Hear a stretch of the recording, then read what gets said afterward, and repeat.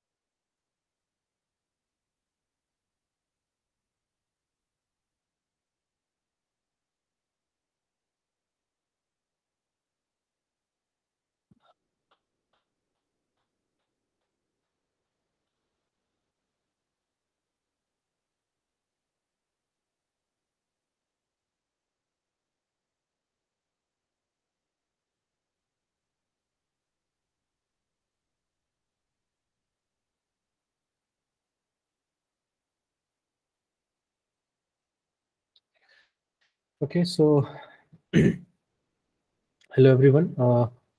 I again welcome you all in the fifth live session for the course Product Design and Manufacturing, which is offered by NPTEL under the course code of NOC 23ME14.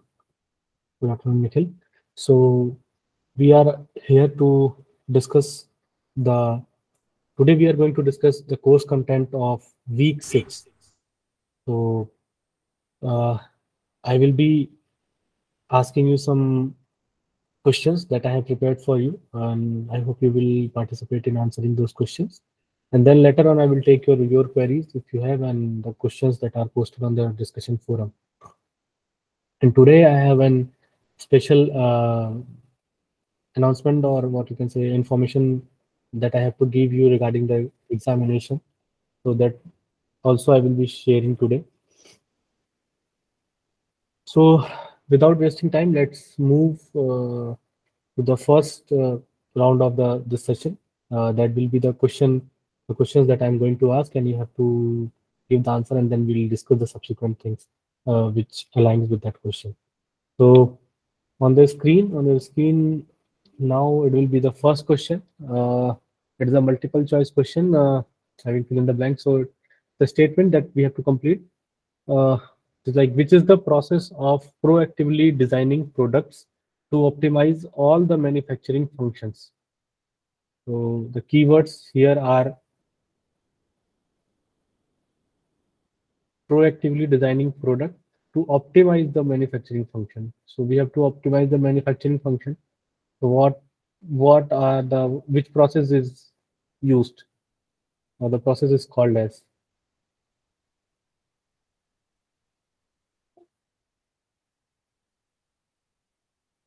So I got answer A. If you said A, another. Anyone else want to answer this question?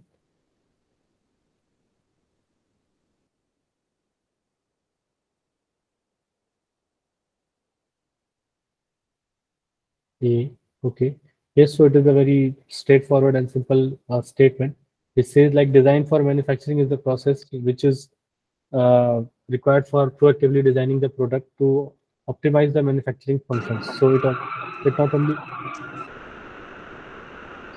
yes, Dayakar, you want to say something?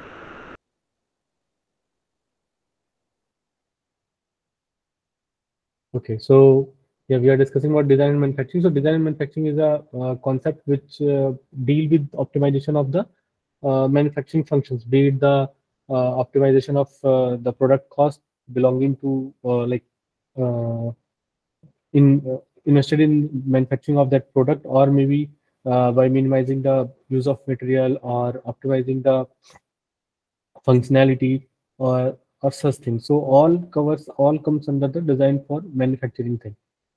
So now the second question, it is on the screen. What are the purposes of a design review? So we all have studied design review in this week 6. So what are the purpose of a design review? So is it to provide a systematic and thorough product process analysis, or a formal record of that analysis, or feedback to the design team for product and process improvement, or all of these?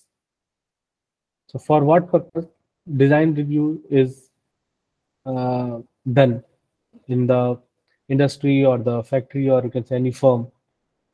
Design review is performed for what purpose? Purposes are listed here. The three purposes are there.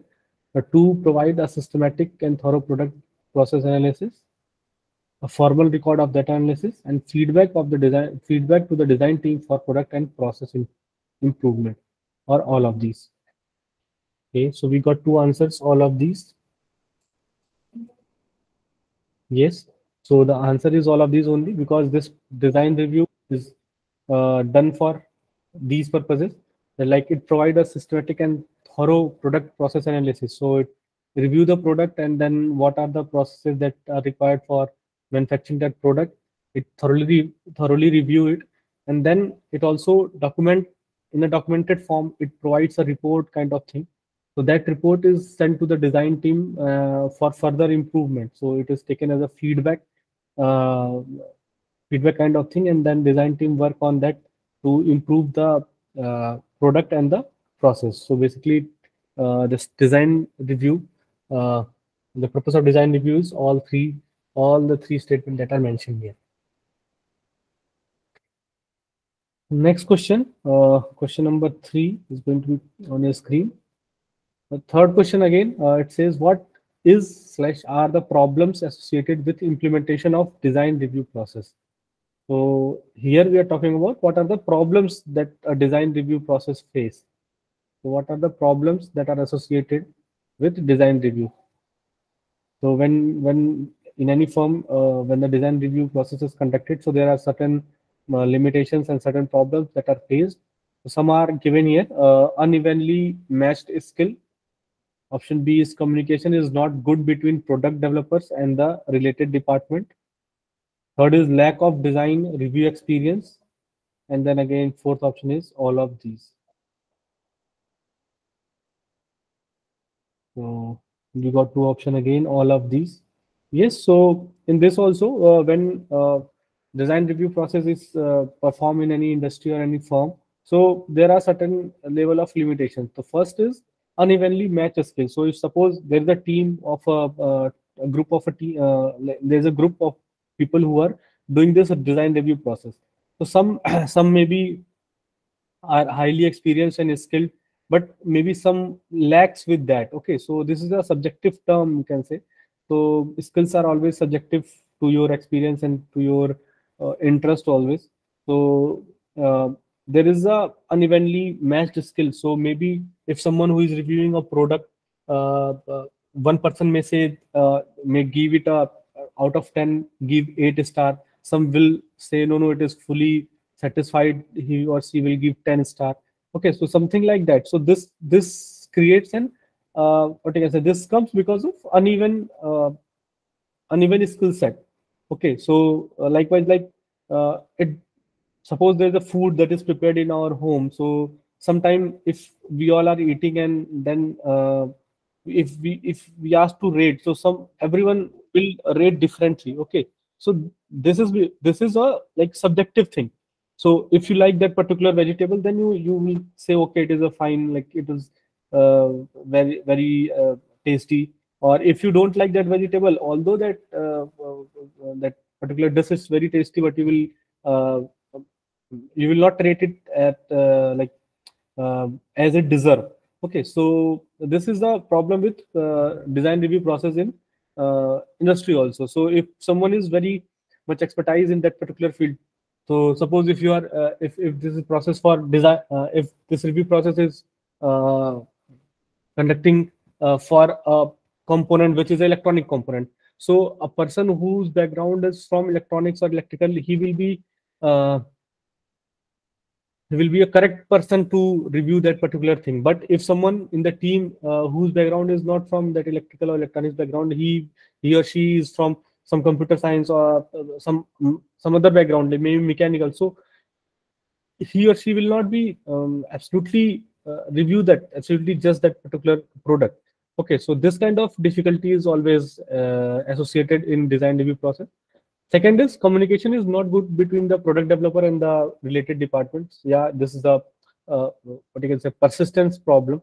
So the two different departments in the same firm never have a good or healthy relation between each other, and that's why the firm suffers or maybe the product suffers. Okay, so sometimes product failure or is just because of the lack of communication between the developer and the other departments in the firm. Okay, so this is one of the problem that is associated with design review also. And then lack of design review experience. So this is the era like where we are lacking the experienced people. Okay, so who are good for this design review and they are not formally available. So this is again a problem that is associated with the design review process. So answer is all of these for this question.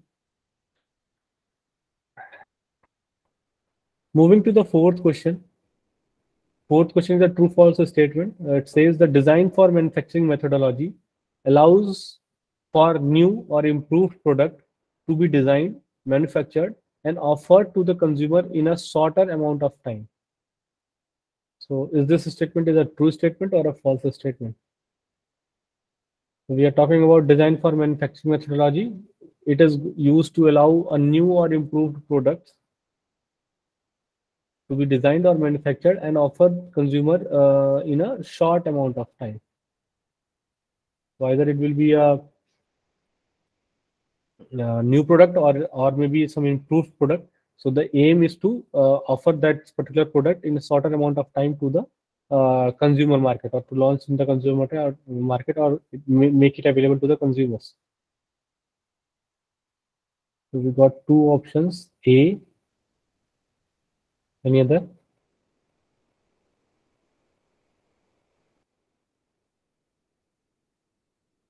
Okay, so yes, it is a true statement only.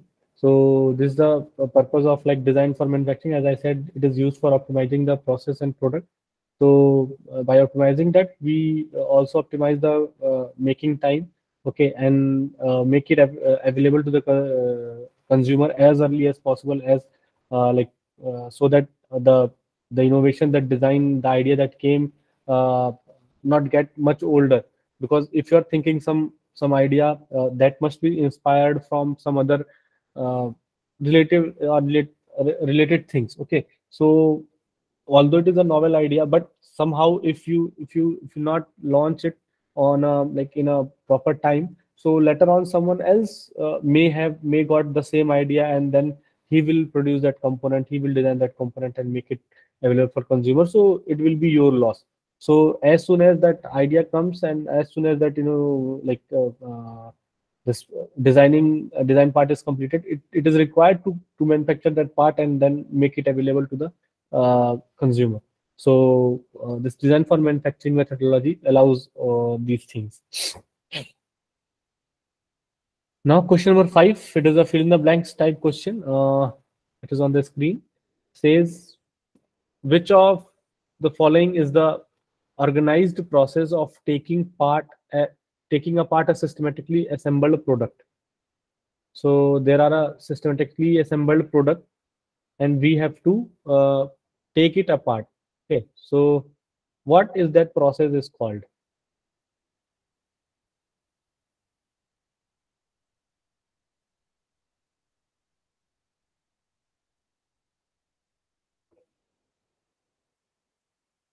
Any answer for this?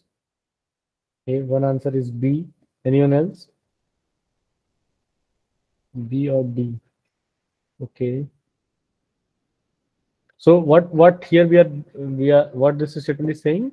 This is a organized process. So the process is organized for taking apart. Like we have to take apart a systematically assembled product. So there is some, suppose there is some product. Okay, so uh, just the example which is given in the class, like a pen. Okay, so there is a pen which is having some refill, some spring based system, okay, and then some cap. Okay, so if we want to, this is the assembled product. Okay, and then if we want to take apart each and every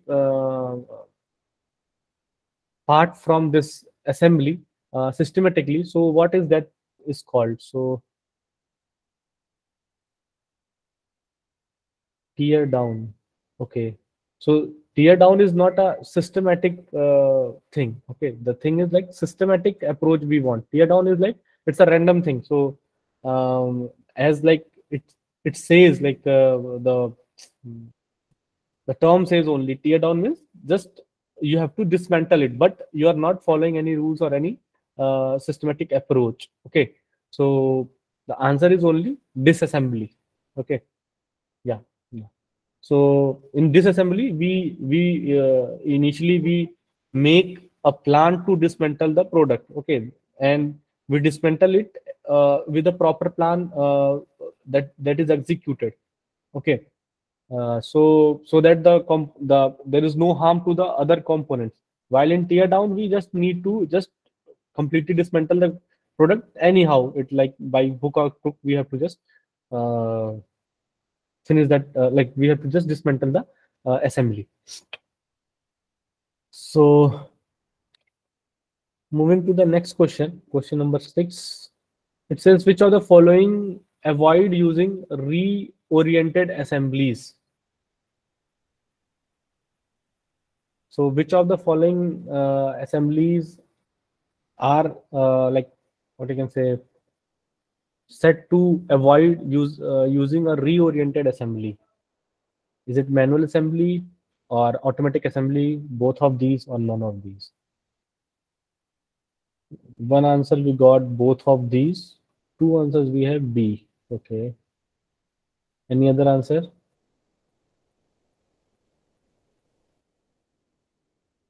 So reorienting assemblies means what? So suppose there is a product. Okay. So it is oriented in like this. Suppose there is a valve. Okay. This is a valve. It is oriented like this. Okay.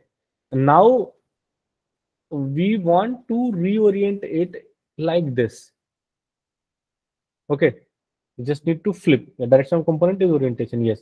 So which assemblies says ki this is like frequently allowed, like transforming the direction or transforming the orientation of the product that is going not product that elements are going to which are going to take part in the assembly to complete a product.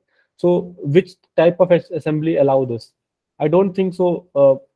Both are like manual assembly also and automatic assembly, so both didn't allow this reorienting assembly. Okay, so direction of component is it possible when human. So it is like human is intelligent. Okay, so what you said, human is intelligent, right? So if when you go to the production that particular assembly line, so people what people need to do, they used to like take component and fix it. Okay, the component keeps coming on the conveyor belt system or some AVGs. Okay, and then they used to just put in a definite position. They don't want to, they why they bother to change the orientation? They don't want to change the orientation until unless it is very crucial thing. Okay, so in a mass manufacturing system where there or a production line or assembly line where the thousands of products need to be manufactured or assembled in a day. Okay, so they do not like they don't want to reorient the components. They want that component should come in a proper orientation. They just used to pick it up and place it up. Okay, so in both manual and automatic assembly, this thing is avoided. So reorienting assembly is always avoided in both kind of assembly. Okay, so yes, so it is difficult also for human being also. Suppose like people are working and one by one, if he wastes his time in reorienting the component, then it is a like wastage of his own time, and then that will indirectly cost to company and then wage of his own like daily wages. So daily wages workers are there in the assembly line always. So they used to do this kind of job which doesn't require any sense or any, what do you say, any engineering for that. They are trained for uh, they are only trained for certain kind of thing. Okay, these are the some suppose they have to put some screws, so they are trained for just putting that screws. They don't know ki which side of the screw, like do we have to put it from downside or from upside. So they don't bother about that. They just need, they what they have learned is just to put the screw. Okay, so if the orientation, if they have to change the orientation of the component, then that will become very difficult for them. Okay, so and then or in automatic assembly that we all know that it is deal with some robotic arm or something, indexing machines or there, so they are already programmed. So if the orientation is changed, they cannot manage it. Okay, so that for automatic assembly it is obvious that reorienting assemblies are avoided for that. So in manual also it is avoided. Moving to next question, question number 7 says, which of the following is the reversible dismantling of complex product into less complex sub-assemblies or single part? So the term which are important here is this reversible dismantling complex product into complex sub-assemblies or single part. So D option is there, B option is there. Okay. So by the statement, it is very clear that yeah, we are talking about disassembly. But which kind of disassembly we are talking when there's a complex product and we have to make it less complex or dismantle it into single part. Okay, so that type of dismantling or disassembly is called as what? So in total disassembly, as the word says, each and every part to be thrown, like to be dismantled. Okay, so a single component, a single parts, each and every single part is dismantled. Then ergonomic disassembly, like ergonomic disassembly is something which deal with the shape of the thing to make the what you can say, with this like suppose a very what you can say, very common example that we can think of is suppose we are shifting our home or maybe our place, living place, from one place to another place. So we we are going to carry our bicycle, right? So we, if we have a bicycle, so what you want to do, do you want, like, if it is not possible to carry that bicycle without dismantling it, so what you will do, you will like open each and every part of that bicycle, or that is the one thing that you can open each and every part, each and every component, all screws and every bearing and everything. Okay. Second is you can ergonomically disassemble it. It means like you can disassemble that particular cycle such a way that it can be easy to handle. Okay, in a like particular style you can handle it, or a place you can place or a place you can sorry or it can be easy to handle, or it can be placed in any of the container. Okay, and then it comes selective disassembly, like we just wanted to disassemble only those parts which are critical. Okay, so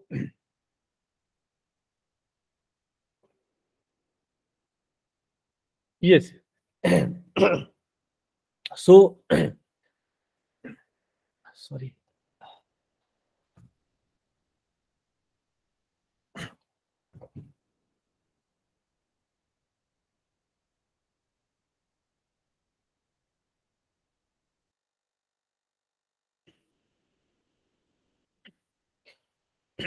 So I'm sorry. So in selective disassembly, what we do, we just uh, we just dismantle though, like suppose if it is a working component, working, like what example that we have taken is cycle. So if there is something which is very costly, or that is prone to maybe damage or something, so what we do, we just dismantle those part only. Okay, and then that is what we call as a selective disassembly. So we are very selective to like those kind of particular elements in the particular product. We disassemble it, and then later on we can assemble it. So uh, so this is the like reverse, the answer for this question will be only selective disassembly. Okay. Sir, Yes, yes, Nikhil. actually, I'm sorry to bother you, sir. Mhm. But actually, I haven't understood exact difference between selective and ergonomics. So ergonomics is to means similar shapes, kya, sir? Ergonomics means, what I understand is like uh, suppose like you are disassembling some component Ha, in ha. so that the remaining part, or the part that are disassembled are easy to handle or something like that. Oh, ho, Okay. ho. Okay, okay, okay, Okay, okay. and Ha, in ha. selective disassembly, what you're doing, you are dismantling those components which are like prone to damage.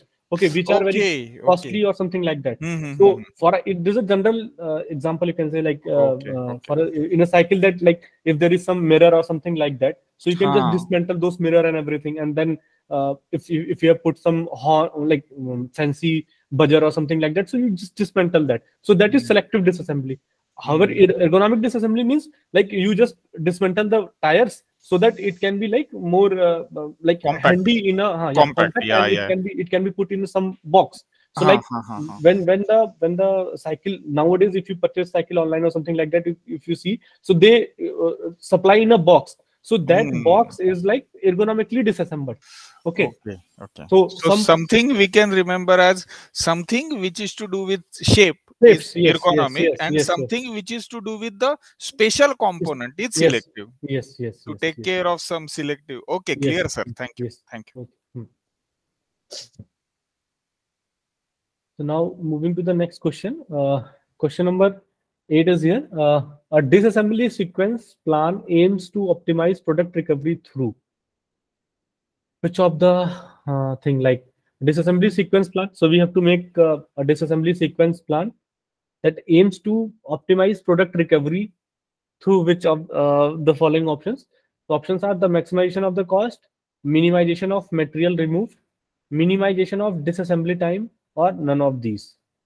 So when we make disassembly sequence plan, so what is the like uh, that aims to optimize product recovery? So how can we optimize it? By maximization of the cost, by minimization of the material recovered, or by minimization of the disassembly time, or none of these.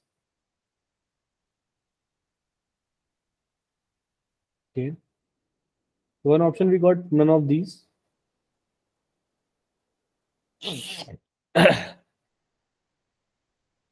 No, so you can see one statement is positive. So if you just clearly read this statement, minimization of disassembly time. Okay. So if suppose there's a product, there's a assembled product which took 2 hours to two hours to disassemble. Okay. And we are optimizing it so that with the disassembly sequence plan, this comes down to 1 hour. Yeah. So this is what it is talking about. So we can optimize the this like we make the disassembly sequence plan just for minimization of the disassembly time. So if there is less time is lost in terms of like disassembly, so that is the only thing for optimization. Like cost is not like how like maximization of the cost is not possible because every component is there already placed, and then minimization of material recovered. So no, we don't want minimization of material recovered. We want maximum material to be recovered.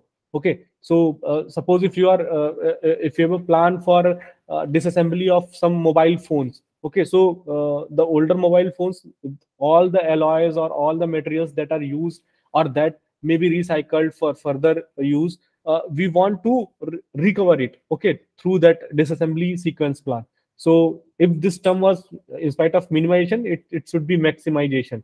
Okay, so if it is maximization, then this option is also correct for this. Okay, and then maximization of cost. Certainly, we don't want to invest more. We want minimum cost to be involved in the disassembly sequence. Okay, so the option for this question is C. This is minimization of the disassembly time. Ninth question is on your screen now. It says, when a system fails to perform, it can never be maintained again. Very simple answer for this. If a system fails to perform any of the desired tasks, it can never be maintained again. Yes, until unless it is not a product from China. So we, it's a mentality, but now those products are also maintainable. Okay. So yeah, any system, any product or any system that is that failed. So there are technicians, there are maintenance team, there are people who are specialized in that particular job to find the bug and to again make that particular component or particular product in its usable form, or make it to perform the its pre-assigned task. So it can be maintained. Okay, so systems are mostly which fails. They are what you can say. Uh,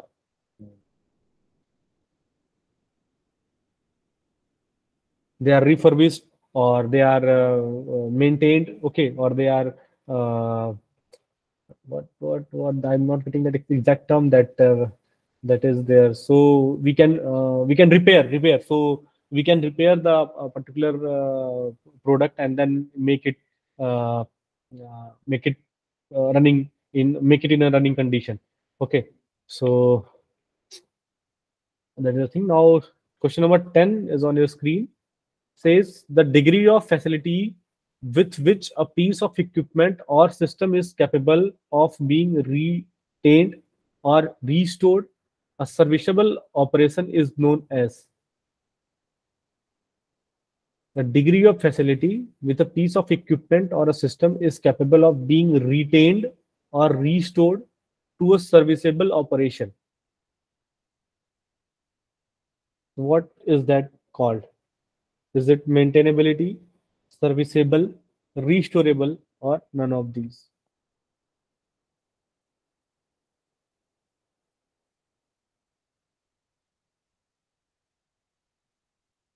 Yes, so it is maintainability. So any component which is like having some fault, it can be maintained by like we can uh, we can keep it and then we can repair it, then we can restore it again in the same for the same function. Okay, so it is a maintainability of that particular thing. So these are the 10 questions that I have for you, which belongs to week 6 of the course. Hope these questions will help you in solving your assignments. So assignment due date is like maybe 2 or 3 days after this class, or maybe more than that. I don't have exact idea. So you have to look at portal, NPTEL portal. So this is the information that I want to share. Recently, you must have got email regarding registration for the examination to get the certificate. So if you are enrolled in this course, and if you are doing this course in a serious mode, like if you are studying and investing your time in that, so why not just to go and register for the final examination so that you can get a certificate. So there are some certain rules, like you have these are the like that if you want to register, you need to pay fee. Okay, so that fee is like 1,000 rupees. Okay, that you have to pay. And the final date of examination is 29th April. Okay, so there are two sessions will be there, 9 a.m. to 12 noon, and then 2 p.m. to 5 p.m. So once you register, you will start getting the other information about the examination. Okay, then the things like which are important is the criteria to get the certificate. Okay, so the criteria is uh, there is 25% weightage is given to the assignment score, and 75% weightage is given to the final exam score. So final exam will be of 100 marks, and the assignment score will be counted as like the best of 8 assignments. So total you have 12 assignment that you have to solve and submit. Okay, so suppose if you have missed one or two assignment, and if you are not able to perform good in one or two assignments, so need not to worry. So you have the top 8 assignments. The score of your top 8 assignments will be considered for the marking. Okay, and on an average, it will be given to a 25% weightage to the final counting of the marks in the certificate. Okay, so the final score will be consist of average assignment score, that will be 25% out of 25%. This will be there, and then rest 75% will be for this examination score that you will get from like out of 100. So if you so there is certain other rules, like if you are you will be eligible to get the certificate only like first you have to pay the fee, then you have to give the examination, and you have to submit the assignments. So if your assignment score is less than 20, like out of 25, after normalization, if you get less than 10%, so then you will not able to get the certificate. So you have to maintain your this score above 10. Okay, so that is very pretty simple, I think. If you are interested, if you're attending the classes or lectures, and then submitting your assignment on time, then obviously you will be getting this crossing this limit. So crossing this 10 out of 25, it is very, very, very easy. Then next is in the final examination, that is of 100 marks. So it should be considered as 75 percentage. So on the basis of percentage, you have to score 30 percentage of that. Okay, so if you're not able to attain that 30, so you will not be able to get the certificate even after paying the fees and all. So and another thing is, if the sum of both is above 40, but you are lacking any of this, like you may be getting 25 or 25 from here, and then you are lacking here, like you got something like 20 here, so total is 45, but you missed this criteria, so you will not be able to get the certificate. So keeping this thing into your mind, just go ahead with the registration and do the registration for the certification of this course, to get the certificate of this course that you are attending, and that will be a very what you can say, a good thing to be added in your profile. Okay, so this is the information that I wanted to share, because this examination and everything has, they started floating mails, and last date for submission of fees are there. So these are the rules. I hope these are the pretty simple rules that you may be knowing or you may not be, but now there is no doubt about this exam certification and examination. If you have, please ask me. So, sir, I have registered, means I filled everything. Like Mm-hmm. we had to fill all names and with this details, and then we had to submit. I think 3 options: option 1, 2, 3 for centers, Mm-hmm. which we don't. And one, then I paid 1,000. So once I pay it, my task is over, right? Mm-hmm. But then that is fine. Means I got the Yes, yes, online sure. receipt also, Yes, but yes, yes. they haven't anything. So they haven't yet informed anything about centers or No, no. anything. So the information about the center will be like sent to you, like examination on 29th April. So you have to wait for like maybe 15 April, maybe uh, Okay, okay, 2 weeks, 2 weeks before, like after this completion of this course, na? After okay, 12-week completion of this course, they uh, in another 1 week they used to send a hall ticket. So in okay, the hall okay, ticket, you will get the information about the center and timing and everything. okay, okay. So as So of now, once I pay my fee, my task is over, yes, right? yes, Yeah, your task is over. You just need to wait. like, Yeah, yeah, you have to wait and attend these courses and submit the assignments and all. And perfect, later perfect. on, you will get the hall ticket, and that hall ticket will be like admit card kind of thing. So there, all the informations about center and time will be mentioned. Correct, So correct. if you'll not get, in a case like if you are not getting, so in later stage you can just mail to NPTEL. They will be they Okay, promptly sir. reply to you, or maybe you can call them. So Okay, that is a very later on task. So like okay. if you're not getting your hall ticket number by 20th April, then we'll do this. Yeah, But yeah. And I before think, that, sir, even they have done, sir, one thing. Uh, this so I have taken 2 courses. One is hmm, this, and there is also computer integrated hmm, manufacturing, hmm, and both are on 29th. And I hmm. think they themselves will allot me either morning or afternoon session, Yes, yes, depending upon the seat availability, right, yes, yes, sir? yes, yes, yes, yes, yes.